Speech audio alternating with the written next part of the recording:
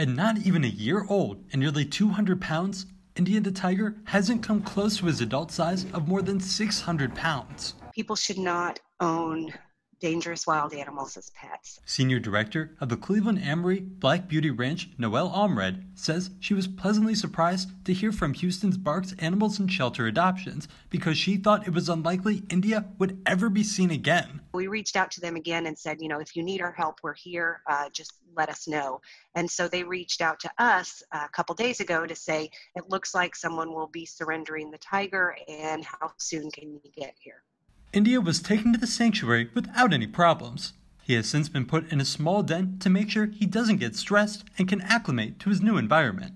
He'll remain there for at least 30 days before getting the chance to be around other tigers. He's also in a quarantine stage, which means we don't want him around other tigers because he could have diseases or viruses that could be transmitted to our other tigers. Almred says they see cases like this often because people believe taking care of a tiger is easy.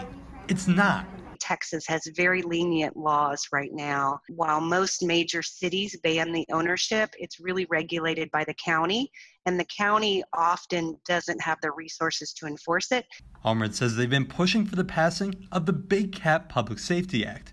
It passed the House in early 2020, but has not yet come to a vote in the Senate. We've got you covered, East Texas. Matt Lackritz, CBS 19.